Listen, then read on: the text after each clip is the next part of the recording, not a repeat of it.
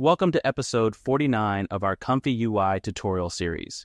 Today, I will show you how to install and use the latest VACE model so you can generate videos from a prompt, use an image to create a video, or even use a video to control another video. Make sure your ComfyUI is updated or it will not recognize the new nodes. Go to the manager and click on Update All, but that doesn't always work, so if that's the case, go to where you install ComfyUI, look for the Update folder, and run the Update ComfyUI bat file. Then open ComfyUI and also run Update All again to update all the nodes. Wait for the installation to finish and restart when it asks you to. Let's open the first workflow. There are 3 workflows you can use. You can get them all for free from Discord. Check the description for more info. Let's start with the text to video workflow first. I put everything you need to run the workflow in this note. For the nodes, you only need one node, the Guff node. You should already have it installed, but if not, go to the manager, open Custom Nodes Manager, search for Guff, and install it. Restart ComfyUI after that. So with nodes, it's simple. Let's move to models. I used a smaller model because generation is very slow, so I used a Q4 version. You can try bigger or smaller models, but the bigger the model, the more time it takes. I'm talking minutes, not seconds, even on my RTX 4090. If you want to see all the models, click here. You'll find both big and small models. You can try a Q8, or if you don't have enough VRAM, try a Q3, which seems to be the smallest. If you want the best quality and have the best video card, go with the 16 version. You need to place them in the Diffusion Models folder. So I'm downloading the Q4 model. I go to the Models folder, look for the Diffusion folder, and place the model there. Then we need a clip model. I used a small model, the FP scaled version, which is different from the one used for Flux models. There's also a bigger FP16 version if you want better quality. Choose one and place it in the text encoders folder. Next, we need a VAE for it. Download the VAE and put it in the VAE folder. That model will load in this node. Now we have all the models we need. After all the models have finished downloading, go to Edit and select Refresh Node Definitions so ComfyUI can detect the new models. Now you can see the models appear here, and you can select different versions if you downloaded more models. We have the clip and the VAE. We also need a positive and negative prompt, a VACE to video node, the case sampler, a trim video latent node, which is used to trim a specified number of frames from the beginning of the video sequence. And finally, in ComfyUI, a create video node and a save video node. This way, you can save the video without needing extra custom nodes. By default, it creates a folder called video and saves the videos there, but you can change that. I've added some settings for width, height, and length. It works well with these dimensions, but you can experiment with other sizes. Just don't go bigger than 1280 pixels. Even at that size, you'll wait 40 minutes or more for one video. You can adjust the width and height from here. Use multiples of 32. You can try different values, but I'll use a small size since I don't have the patience to wait so long. In the workflow, I used 16 frames per second. The values you use depend on how long you want the video, but don't go over 5 seconds. You can set the frame rate here. I'll use 49 frames for 3 seconds of video. Here's how it's calculated. Multiply the number of seconds you want by the frames per second, which is 16 in my case, then add 1 extra frame. So 3 seconds of video times 16 frames per second gives you 48 plus 1 extra frame. It makes 49, which is the value I added here. Let's test the workflow. I'll use ChatGPT to create a prompt. Since it keeps getting smarter, most of the time, you don't need any special formula. You just tell it to give you a prompt for an AI video model, describe what you want, and you can adjust things like the camera movement if needed. It gave me this nice prompt that I can now copy and paste into ComfyUI in the positive prompt box. Make sure the sizes and video length are set. I'll just use 3 seconds for the video length. Now let's run the workflow. If everything goes green, you did it right. You can see my card here. The generation is really slow, even on my system. Once it finishes, the result looks like this. Let's play it. I'm usually not a big fan of text to video because I can't control the style or match my vision. I prefer image to image. Here's another example I made earlier with the workflows you get from Discord. To transform this workflow into an image-to-image workflow is quite easy. Double-click on the canvas and add a load image node. I'll load this portrait of the woman. Let me copy the image, go to ChatGPT, paste it there, and ask for a video prompt for this image. Now, because I did the cartoon bunny before, it gave me a similar style prompt. So I asked for a real video, not 3D, and it adapted the prompt for me. Now I can copy the prompt and paste it into ComfyUI. So we have the prompt and we have the image.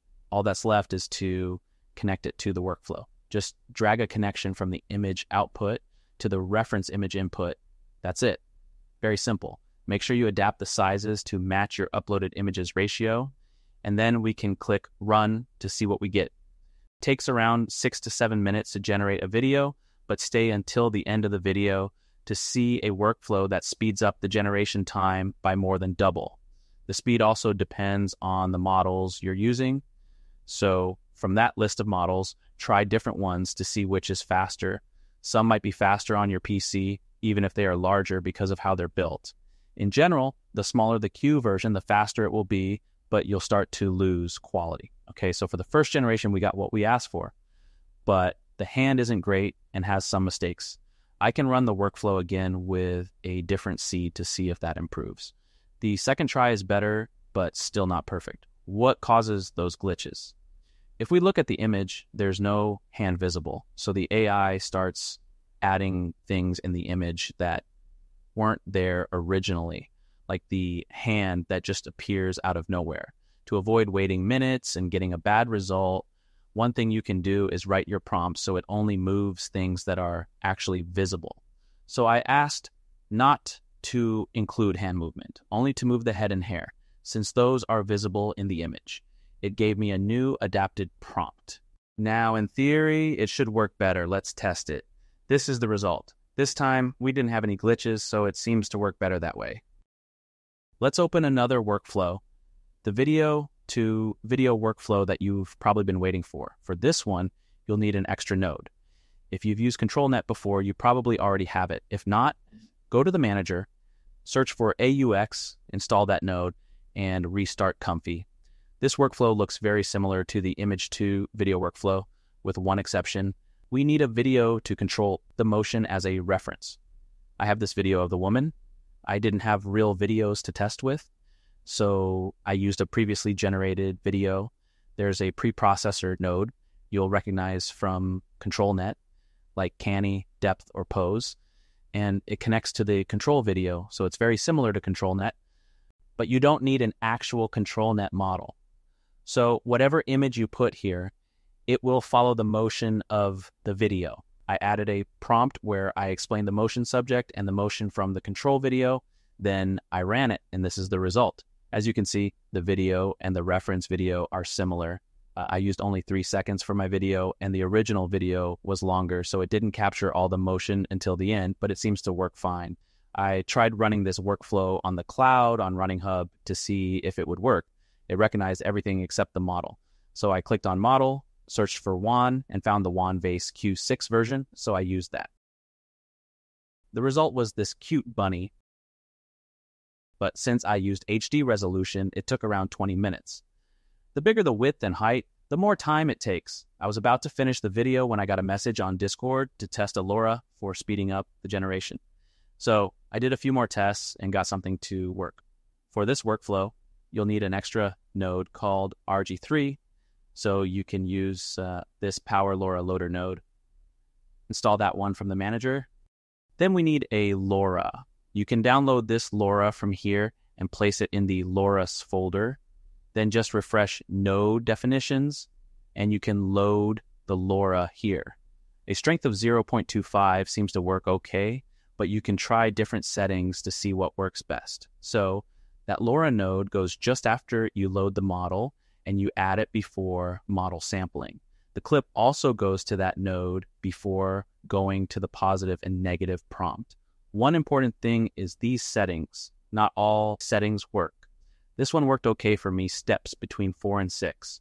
Without Lora, you usually have 20 steps. For CFG, I used 6. I used Euler Ancestral and Beta for Scheduler, but maybe you can find better settings. I tested this on the cartoon bunny and used this prompt explaining how it eats the donut. The result was this one. Now, this Lora really speeds things up. Some disadvantages are that it seems to change the colors and adds more contrast to the video compared with the image. Also, sometimes the motion isn't quite there when using a Lora. Sometimes there's less motion, but that also depends on seed and prompt. And after a few more tests, I found that I can fix the contrast problem with an extra node. If you don't have the easy use node, you can install it from the manager. Then, just after the VAE code, I added the color match node. I use these settings and it uses an image reference. That's the original image we added with the load image node. For the target, it's all the frames that come from the VAE decode node. Now, if we compare the image with the actual video result, it's pretty close. We don't have that strong contrast anymore. It's not identical, but it's much closer to the original. So this is the quality you get from the WAN model, but how does it compare with a paid model like Kling AI? Here is a generation using the same image, but with Kling AI. The paid one still seems to be better than the free one, at least for now. If you found something useful, please leave a like and a comment to help me make more tutorials. Thank you to everyone who subscribed to the membership, and a special thank you to the legends on the higher tier. Thanks again, I wish you a great day, and I'll see you on Discord.